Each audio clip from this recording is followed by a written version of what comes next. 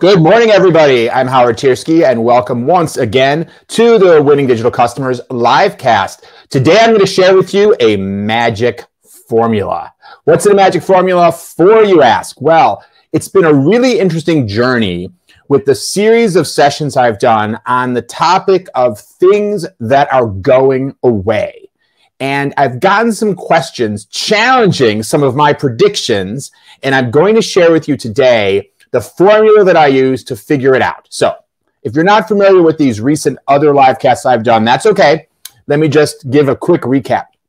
So it actually all started with a live cast I did a number of months ago, talking about why my prediction was that over the next decade or more, physical books, paperbacks, hardcovers are likely to largely go away, except for rare cases, and be replaced almost exclusively by digital ebooks. And of course, I got a lot of flack for people saying they disagreed with me, or just that they loved their books and they would hate for something like that to happen. So please don't say that because it makes them sad. But anyway, that led to another series of live casts. Actually, I did 2 sessions because there was so many, on 20 things that I believe, that I predict are going to be going away in the next 20 years, or at least highly marginalized. That and of course, you know, we all know that if you look at the world over the last couple of decades, there's a whole bunch of things that have gone away. We no longer use film cameras, telegraphs, stereo systems, Rolodexes, phone booths, yellow pages, typewriters, carbon paper, right? As progress introduces new solutions to the things we need in daily life, some things go by the wayside. New things come in, old things get sunset. And so I gave a prediction of 20 things that I thought were going to be going away. And I got a lot of people arguing with some of those things, and a lot of people agreeing, but including in my list of things that I believe that 20 years from now will effectively be the, you know, like today's the VHS tape, right? Somebody somewhere is still using a VHS tape, fine. But generally speaking, they're gone. And that's what I mean when I say going away. So what are some of the things that I listed in those live casts? Fax machines, landlines, TV channels, remote controls, waiting in line, paper tickets, parking meters, physical keys, business cards, printed menus, et cetera, et cetera, et cetera. In fact, I went so far as to suggest that I think there's at least a 60 to 70% chance that by 10 years from now, paper and metal cash will largely have gone away. We will have completely or almost completely replaced it with digital means of commerce, and we will no longer be walking around with wallets carrying our driver's license or our insurance card or our credit cards or physical cash. Now, some of these might seem like some big, bold predictions, but, you know, 20 years is a long time. Just think, the iPhone wasn't even out 20 years ago, and look how much it's changed our lives. So I think it's, you know, beneficial to be taking a little time and thinking about what might change over the next 20 years to make those predictions, if you will. Now that begs maybe 2 questions. The first is, why? Why are we even bothering talking about this stuff? And second of all, how are we actually determining this? Because after all, there's a whole bunch of things in our lives today that I don't think are going away. I don't think wrenches are going away. I don't think faucets are going away. I don't think refrigerators or light switches or cars are going away. So there's many things that aren't going away. So how do we figure out which are the ones that are going away? And why do we care about this anyway? So let me talk for a moment first about how do we figure it out. For example, one of my predictions was lines are going away. The whole idea that human beings need to stand in a row to designate who's next, to designate a sequence that they are to be served, whether it's to buy a ticket or anything else, that idea, it will be gone. Now, usually when you have something that is going to go away, something when I'm predicting is going to go away, we have to stop and ask, well, wait a minute, it serves a purpose, right? There's a reason people stand in line. It's not pointless, which means that it's fulfilling a need. And if it's going to go away, it generally means that something else has to take the place of that need. Now, so many of the things that I predict to be going away in the next 20 years are going to be fulfilled by something digital. In the case of lines, I absolutely think the answer is that digital queuing of one sort or another, combined with self-service, either you won't need to stand in line because you'll just buy your movie ticket on your phone, you know, so there's no need to interact with somebody. Or, for example, at Disney World, where there is a need for queuing because not everyone can get on the roller coaster at the same time, digital queuing, again, using your phone, you schedule an appointment, you come back, you show your phone, NFC, QR code, whatever it is, get on the ride when it's your turn rather than having to stand in line. And so you could say, okay, well, standing in line works, right? I mean, we've been doing it for, I don't know, my whole life, but clearly much longer than that. Maybe people have been standing in line for thousands and thousands of years. I don't know actually when people first started standing in line. But in any case, it's been around for a while and it works. So does digital queuing, right? If people have phones, digital queuing works. So what is the basis for having a prediction that the standing in lines are going to be replaced by the digital queuing? I mean, similarly, what would be the reason to think that traditional incandescent light bulbs would be replaced by LED light bulbs? Now, you might argue, well, the LED light bulb is the newer, better version, and the digital queuing is the newer, better version. Yeah, but, other newer, better things have come out that haven't necessarily replaced their pre-existing things. When the Apple Newton came out, they tried like heck to get everyone to replace the physical notebook and start taking notes on the Apple Newton. This was not successful. New Coke, of course, famously came out, tried to replace old Coke, humongous failure. Or look at the Laserdisc. You could argue that, the Newton was kind of an inferior product, wasn't really ready for prime time. But the Laserdisc came out when VHS tapes were popular, clearly a superior picture quality, clearly superior audio quality. And yet the adoption of Laserdiscs, and for anyone who doesn't even know what I mean, the Laserdisc was kind of like a very early version of a DVD. But it came out decades before, and it was a system, when you can see from the picture, if you're watching this on video, that they were sort of like DVDs, but the size of a traditional LP. They were quite large, and but they had a movie on them, and the video quality was not nearly as good as DVD, and certainly not as good as HD, but far better than VHS. And yet, they did not take off. And so it's certainly not as simple as saying when something better comes out, it will automatically be adopted. Not at all. There's actually, by my formula, 7 major variables. Yeah, I'm sorry. There's 7 variables that you need to look at when you're trying to answer a question, which would be, is thing A or thing B going to replace thing A, right? A new digital video format has come out. Will it replace the old one? A new type of lawnmower has come out. Well, the Dyson vacuum cleaners came out. A new, or take robotic vacuum cleaners. We have one in our house, the Roomba, and there's a couple of other brands. Are these going to replace traditional vacuum cleaners over the next 10 to 20 years? How do you figure that out? And let me answer a question I asked earlier as well. Why would you want to know that? Well, first of all, let me talk about why, and then I'm going to give you my formula, the magic formula, for figuring out whether something new is going to displace something pre-existing or not. The reason why you want to know this is several-fold. The first is you may need to place a bet. Movie studios had to decide if they were going to release their videos, their new movies, on Laserdisc or not. If they wanted to release them on Laserdisc, there was some cost in doing that. Many studios did. In many cases, it was not money well spent. So you may have to decide and place a bet whether you're going to invest in or move product into some new area. A second reason may be there could be opportunity. If Laserdiscs are going to be the big next thing, maybe I should open a Laserdisc store. Maybe I should go into a Laserdisc cleaning business. When something new comes out, very often it creates the needs for new services, and those could be great new opportunities to jump on if that thing is going to be successful. For people who came out with software development companies focused on the Apple Newton and went around to companies trying to convince them that they should build software so they could run their business on the Apple Newton, I don't think those businesses did too well because they bet on something that ultimately did not succeed. So figuring out where it makes sense to go for opportunities, that's the second reason. A third reason is you may need to make your own personal consuming decisions, right? Aside from business, if I'm let's say my VHS device breaks, and I go to the store and I think, well, okay, I should buy a new one. But then the salesperson says, or instead of buying a VHS tape player for your videos, of course, I'm rewinding, pretend it's 1982, right? You should buy the Laserdisc. This is the cool new thing. How often have you been someplace where you're trying to decide, do I want the old kind again, or do I want to go for the next generation or the newer way of doing something? But, again, will it be successful? If your vacuum cleaner breaks, should you not buy a new regular kind and just buy the robotic kind?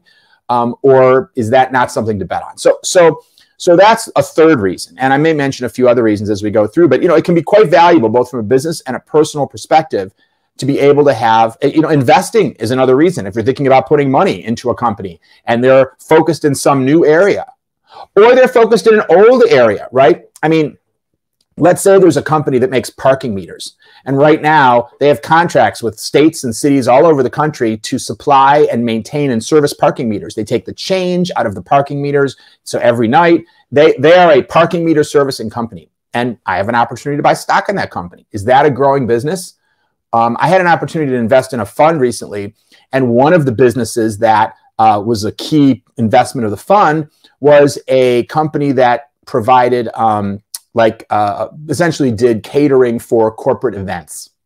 And I thought to myself, are corporate events a growing market or are corporate events a declining market? I think with COVID, people are still going to have corporate events, but I think it's declining. And so I didn't invest because I thought, I don't think this is the future. I don't think that this is a growth area. It doesn't necessarily mean I'm suggesting corporate events are totally going away, but again, it's just an example of why having some insight into what's rising and what's falling can be helpful. So there's a lot of reasons why it's good to know this stuff. But it's tough to figure out because, as I've said, not everything new becomes successful. So here are my 7 variables. This is a formula I'm going to give you. The 7 things to look at to figure out whether something new is going to displace something old. And this is the process that I went through in coming up with the list. And we'll put links in the description for this video if you're interested in going back and watching these prior videos where I went through why parking meters are going away, why books are going away, why paper forms are going away, why credit cards are going away, et cetera, et cetera. The reason is because when you apply this formula, you can see that that's the direction it's going to be. So what are the 7 components of the formula to figure out what is going away? There are 4 very rational components. There are 3 emotional components, and then there's 1 other component, which I will explain when we get there. So the first rational component is very simple. Is it better, right? Very often, a new product that's better than the pre-existing product has a good chance of being adopted. That's certainly one variable in the equation. As I mentioned earlier, of course, just being better is not necessarily enough to make your new product successful. So, you can invent the wheel. I love this little cartoon, by the way, for those of you that aren't watching on video. It's like a caveman pushing a wheelbarrow full of wheels, like he's just invented the wheel. But the wheels of the wheelbarrow are like square wheels. And of course, he's having a hard time pushing it. So kind of funny. He didn't think to use one of his wheels on his own wheelbarrow. But anyway, it's not really the point I'm trying to make. I just like this cartoon. In any case, the point I am trying to make is that, of course, if someone comes out with something that just is better quality, a better solution to the problem, if a laser disc has, let me put it a different way.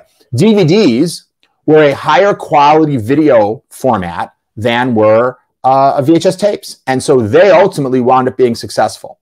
But, laser discs were also a higher quality video format, and they were not successful. So this proves that this is one of the most obvious of the variables. But it also proves that this variable alone is not enough, which is why there's 6 other variables. You have to put them all together to figure out. So don't make the mistake of thinking just because something's better, it's going to win. But of course, sometimes they do.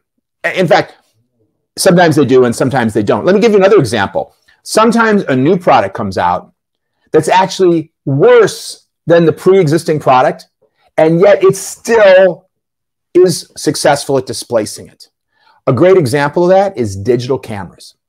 When digital cameras first came out, the quality of the image from a digital camera was nowhere near as you could get from a film camera. And by the way, when they first came out, they weren't all that popular. But at a certain point, they reached the point where they became more popular than film cameras. And at that point, when they had massively displaced film cameras, it was still true that the image quality and resolution you could get from a digital camera was worse than a film camera. So even though they were worse, not better, they still displaced film cameras. How is that possible?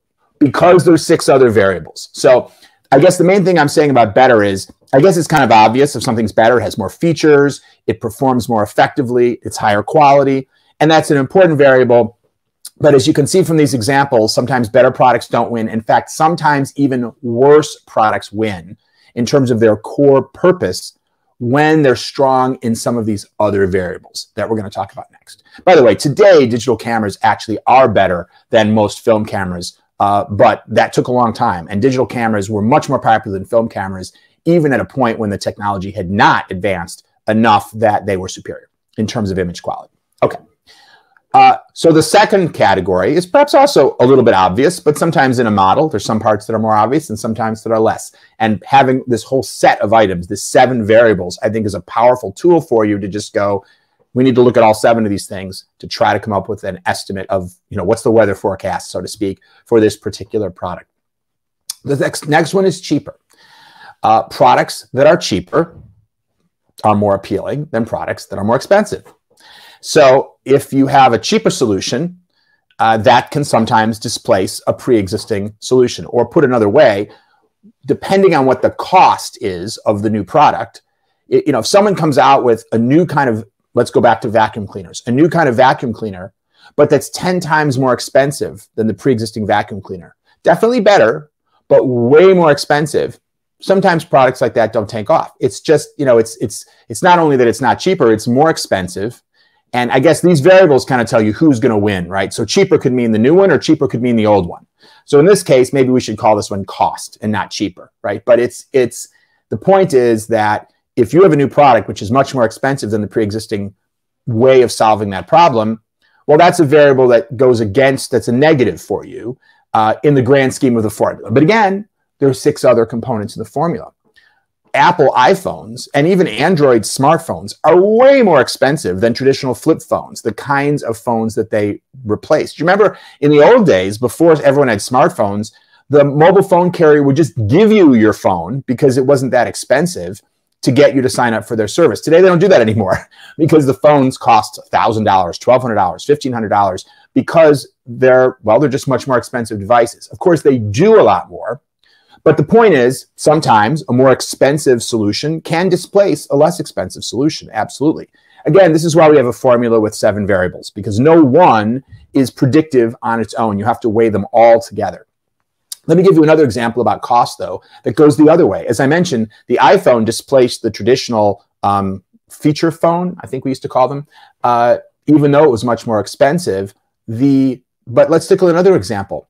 When Skype first came out, Skype displaced traditional long-distance calling. And when Skype first came out, there was no video, right? So you had an audio-only experience. And was the quality better or worse than a regular long-distance call? Generally speaking, the quality was worse. The reliability was worse than with a traditional long-distance call. So you had someone come along and offer a new way of calling your friends and loved ones in other parts around the world that was poorer quality than the version that we had had for decades. And yet it took off and it cost the telecommunications industry billions of dollars in lost revenue for long distance. Why? Because it was super cheap. In many cases, it was free, or depending on the nature of who you were calling and how you were calling them, they might charge you a penny or two a minute, compared to 30 cents, 80 cents, sometimes $1, sometimes several dollars a minute to use a traditional landline to make a long distance call. So in that particular case, you had a worse product that succeeded because it was cheaper. So again, as you see, I'm trying to give you these examples to just make the point. First, make sure you understand what each of these 7 variables are, and to really further drive home the point that it's not going to be all about any one variable. That's why we need all 7 variables. By the way, another sort of nuance of this whole cheaper thing is the issue of consolidation. What do I mean by consolidation? I mean, sometimes, and consolidation doesn't only apply to cheaper, by the way, but sometimes you have a product that comes out that's a Swiss Army knife. The iPhone would be an example. The iPhone is expensive, but consider all the devices it replaces. It can replace your GPS, your compass, your calculator, and sometimes even your computer, right? Because while you would never spend, I don't think, $1,500 for an iPhone to replace your calculator, which probably costs you $20, in many ways, smartphones have replaced calculators and cameras and GPS devices and other things because it does all of those things. So sometimes something is also perceived to be less expensive, not just on a one-to-one basis, but rather by saying, well, yeah, it replaces my calculator and it's way more expensive, but because it does so many other things, it can replace a whole pile of things. So bear that in mind. That's the idea of consolidation. And computers, of course, do this as well. And consolidation applies to some of these other categories as well. So I may give you another example of that a little later. So the third rational component is when something is easier. It's less work. Oh, it makes me think, I want to add one more thought about cost, which is that there's two important categories of costs you have to consider when people weigh the cost implications of something new. There's the initial cost of buying it, and then there's the ongoing cost. So, for example, when smartphones came out, not only did they charge a higher price for the phone, but they also charged you more per month for your services because you needed a data plan and a bigger data plan and stuff like that. So you actually had both a higher initial cost and a higher ongoing cost. Electric cars, on the other hand, have a higher initial cost because generally they cost more than gasoline-powered cars, but you then have a lower cost on an ongoing basis, both because there's less moving parts, and so at least I'm told they require less maintenance, but also because you don't have to buy gasoline, and the electricity you use for the car is far less expensive. So again, only one variable, but now you have, again, a different kind of cost equation. So you just want to always think about that. But one critical thing to think about when you think about cost is that if you're trying to see whether the new product is going to replace the old product, if people already have the old product, the cost to continue owning it may be zero compared to buying a new product. So if I already have a VHS player and it's working fine, and someone comes along and says, well, Laserdisc is higher quality, you should buy a Laserdisc player, it's $800. Well, and let's say my VHS player cost me $500. Well, does that Laserdisc player cost me $300 more? No, it costs me $800 more because no one's buying my old VHS player from me for $500 that I paid for it, right? So, there are cases, of course, where you're replacing something, and this is why sometimes it takes time for a new product to displace an old one. Most people aren't going to want to sell their, or get rid of their one-year-old car and replace it with an electric car. On the other hand, if their car is already at the end of its life, then it feels less expensive to buy the new electric car because you're not giving up the value of your old one. So again, this depends on the type of thing you're talking about, but bear that in mind that the incumbent often has the advantage if it has some useful life left. Okay, that's enough about cheaper. Let's move on to easier. So we all know that these days people like hyper convenience. They like products that are simple and easy, and very often the easier product will win out. Classic example was the iPhone, right? Came out and was easier than other products. E-commerce shopping, it's just easier to buy your stuff online in many cases than to get in your car and go to a store. So in many cases, it wins out just on being easier. And just like cost, easier has to be thought about in terms of two time horizons. Is it easier initially? Meaning, is it something you have to learn? It's like some people, is there something you have to adapt, something you have to change? If I want to switch banks, Chase may have an easier interface than Citibank, but I already know how to use Citibanks. If I'm going to switch to Chase, I've got to learn something new. So you've got maybe an initial level of increased effort to learn something new, and then a lowered effort afterwards. So similar to cost.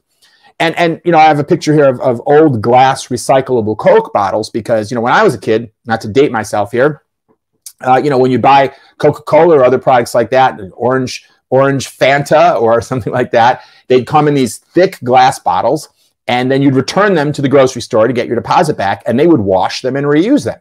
And, obviously there's some advantages of that over today's approach of filling our landfills with plastic. But, it was kind of a pain. It's kind of a pain. You had to save all those Coke bottles. Then you had to remember to bring them back to the store. And so the newer approach, which may be more expensive, which may be less environmental, but that displaced this because it was just plain old easier for people and easier for stores too. You think they liked having people walk back into their store and having to bring the bottles back and send the bottles back to the bottler. So things that are easier, can be a very important variable. So those are our three. And by the way, digital cameras. One of the reasons that digital cameras were so successful is that they were way easier. You didn't have to go buy film, which also reduced your ongoing cost, by the way. So they were cheaper in that regard, even if the camera cost more upfront. But also, you could see the image right away on the back of the camera, right? You didn't have to take a roll of film to a photo booth and have them process it and wait for your pictures back and all these kinds of things. So the experience of kind of getting to the end, getting to the pictures you wanted was easier. And so that's just another example of something that won out largely initially because it was easier, not because it was higher quality, and not because it was necessarily initially less expensive. Okay. And the fourth, so there's four sort of rational reasons. The fourth is something removes downsides. So when a pre-existing approach to something has some element of pain associated with it, some negative component to it, and a new solution removes a downside, that is another variable. And a classic example would be electric cars, bad for the environment, cause pollution. Electric cars remove that downside. That's a variable that weighs in their favor. So those are our four rational reasons. Is it better? Is it cheaper? Is it easier? And does it remove some kind of downside? But as I mentioned, there are 7 variables total. So let's keep going. The next variable is, and here's another example of removing a downside, right? And you know, electric cars seem to be catching on. Obviously, we'll see over time, but I have a feeling that electric guitars, did I say electric guitars? Electric cars are definitely catching on. Paper straws is another example of a product which is designed to remove a downside, right? Save the turtles, right? Save the landfills, use something biodegradable, don't use plastic straws. Now, I'm all for that, but paper straws are clearly, to most people, an inferior product from a pure ability to do the job perspective to plastic straws. They fall apart. I don't know if you've ever tried to drink a drink. We were at the shore all summer, and there was a law in the town we were in that you couldn't have plastic straws. So every drink I got was paper straws. And halfway through my lemonade, that straw was usually turning to mush, and I couldn't continue to use it. So hopefully people will continue to improve paper straws. But you know, this is an example of something that's removing a downside. But again, that's only one variable. If the other variables aren't good enough, it may or may not be successful. So let's talk about some of the more psychologically oriented components. One is just pure resistance to change. People are naturally hesitant to do something new. At least, you know, there's a small percentage of people, and I think I'm one of those people actually, that loves to try new things. They're the early adopters. But the vast majority of people are like, you know what, I've already got a phone, I already know how to use it, or I've already, you know, I'm used to this toothpaste. Yeah, I hear there's a newer, better toothpaste, but you know, I don't know. I'm just happy with my toothpaste. You know, you don't even want to hear the rational reasons why something would be better because you just don't want to deal with change. So that's one reason. And that gives a few points of additional weight to the incumbent. The incumbent is the known. The incumbent is the familiar.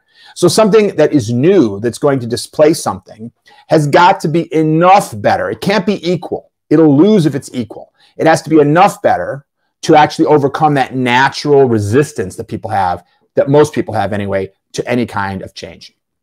The next is a little different. It's nostalgia. So resistance is just, I don't want to deal with something new. Nostalgia means I love the old. You know, it's part of my life. You know, I grew up with it. And I heard a lot of this from people when I talked about the elimination of the printed book. I talked about like 15 different reasons why ebooks were better, cheaper, easier, all these other variables that I talked about, which is why I concluded that ebooks would be displacing printed books almost completely in the next 20 years. But, you know, I still got a lot of comments from people that said, oh, but I don't know, I love the feel of a book. You know, I love the smell of a book. I just feel, well, that emotional connection, and I don't mean to make fun of it, is a real component. Some people just don't want to change because they almost feel the old way is a part of who they are, is a part of their identity. You know, like someone who says, I love my old manual typewriter. I don't want to move to one of these new word processing systems because, I don't know, I just love the feel of something. That's an emotional connection to the old. And of course, over time, new generations become consumers. And so nostalgia usually doesn't last forever, but it can slow down the adoption of something if it's the kind of thing people are nostalgic about. You know, people are not nostalgic about, you know, for example, the type of gasoline they use in their car. If a new, better kind of gasoline came out, I don't think too many people would be nostalgic. But other things that people engage with personally, they can sometimes feel nostalgic about. And, you know, certainly an interesting example, this would be LPs. Even though CDs are clearly, and please, if you're an audiophile, don't start with me, but I think by most people's standards, CDs are clearly a superior delivery mechanism. And of course, now we've even transcended CDs to electronic delivery of music, which is so much more convenient. And yet there's a whole subculture of people who love their vinyl LPs. In fact, many new albums that come out are still released on vinyl because there's a small segment of people who want to buy them, and they're willing to pay a premium for them because they love their vinyl. And without getting into an argument about the technical merits of vinyl, my view is that this is 95% nostalgia. And of course, things like classic cars. You know, would you want to drive around in an 80-year-old car that doesn't have air conditioning and doesn't have most of the modern conveniences in cars today? There's not a lot of rational reasons to do that, except that people are nostalgic. So that's another reason that can slow the adoption of something new. The next is symbolism. Symbolism. So symbolism is when something means something beyond itself. And symbolism is actually something that can help something that's new, or it can hinder something that's new. For example, if you may be someone who wants to sort of demonstrate to the world, who wants to symbolically show that you're cool, hip, innovative, doing the latest thing. And so you may want to buy the newest iPhone. Not even because it's easier, certainly not because it's cheaper, not even because it's better, because let's face it, the latest iPhone, theoretically better, you know, in the sense that the chip is faster and the screen is brighter, but on a practical level, it's really going to make a difference in your life because the last one was pretty darn good. For a lot of people, it's just the symbolism of having the newest, coolest thing. And, you know, similarly, you know, when you get AirPods, right, or similar devices that aren't from Apple, there are certainly downsides. I mean, previously, I never had to charge my headphones until I got AirPods. But of course, there are other benefits to AirPods. But there's also a symbol, a fashion statement of having AirPods. So for some people, that's something that may accelerate the adoption of AirPods. At the same time, there's other people symbolically who want to stick with the old, who want to be seen as a traditionalist, want to be seen as a purist, and would prefer to be seen with the old and not the new. So that issue of symbolism is another psychological component, another variable to consider. And again, I would argue that Coke was an example of that. Some people just didn't like the symbolism of a new Coke. There's a combination of maybe nostalgia and symbolism associated with Coke. Okay, so we've just covered 3 psychological factors: resistance to change, nostalgia / loyalty, and symbolism. And the last thing I want to talk, so here's our list. We talked about 4 more rational reasons. Something's better, it's cheaper, it's easier, it removes downsides. 3 psychological factors: there's resistance to change, nostalgia, and symbolism. And now I just want to talk about the 8th. Did I say there were 7? Oh, man, I lied. There are 8 things, because there's these 7, but then you have to think about these 7, and I'm going to show you a symbol that may strike fear into your heart. And if so, I apologize. It's this symbol. For anyone who took calculus in high school, AP calculus like I did, I hated these damn integral symbols. But you may remember the integral says, for values 1 to n, how do I fulfill this equation? And the point here is that sometimes the value equation varies by use case. Something can be adopted for one thing and not something else. For example, there are certain types of photography that still use film. Very few, but there are certain photographic use cases for which film is still superior to digital photography.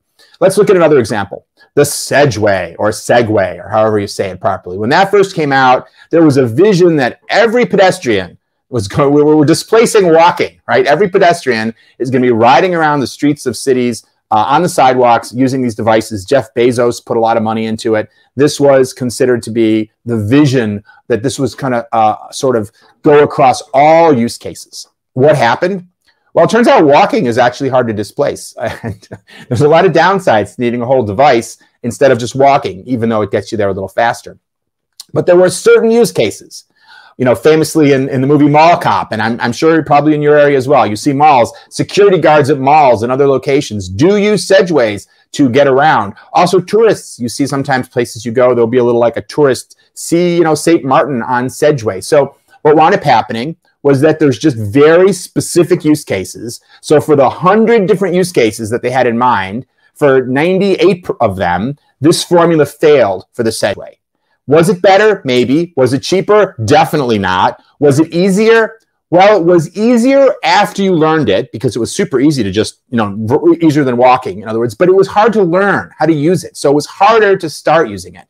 Did it remove some downsides? Well, it actually kind of created some downsides because it made sidewalks crowded and things like that. So it's kind of socially problematic. Then, obviously some people just didn't like the symbolism. They didn't want to be the jerk who's going around on a Segway. So it failed. You can see how this formula could have helped Jeff Bezos save some money, right? Not that we shouldn't feel bad for him. He's got plenty of money. But you could see how this formula kind of shows you why, yeah, the Sedgway really wasn't set up for success. But there were a few use cases where maybe it really did make sense. So it had modest success, but only in those areas. So there's kind of 7 things. I didn't lie, but there's this 8th thing where you need to look at the 7 things on a use case by use case basis to really be able to answer it. So that's it. We're a little over time, but that's what I wanted to share with you today. I realize it's a little bit complicated, which is why I just started out just telling you what my predictions are to make your life easier so you don't have to deal with all this stuff. But I also realize that you may have some very specific things in your industry that you need to figure out. Hey, there's a new manufacturing technique that's been introduced, or a new way of disposing of nuclear waste, or whatever it is. Is the new one going to displace the old one or not? We need to make some bets. And I would encourage you to use this model to think about how to score the likelihood. Now, I haven't really given you a real formula here. I can't tell you exactly on a mathematical level how to factor these in, but I think what you need to do is go through each of these things, figure out how much better is it or worse, how much cheaper is it or more expensive, how much easier is it or harder, etc. And then we do have, I haven't tried to go over it here, but we do have some mathematical models we've used for this kind of thing to weight these different factors and figure out what the score is to get a sense of likelihood. Because you can never predict anything with absolute certainty. It's like the weather forecast. You know, they can't tell you for certain if it's going to rain unless it's a very extreme situation. You know, there's a giant hurricane coming, for sure it's going to rain. But most of the time it's like, probably going to rain, probably not going to rain. And this is sort of along those same lines. So hopefully this has been a useful model for you. By all means, let me know if you think there's anything missing, anything you'd add. If you have any questions or challenges in applying this, by all means, reach out to me either on direct message or post a comment on LinkedIn or whatever. And hopefully, this has been helpful to you. As always, I thank you for watching and listening. And until next time, keep transforming.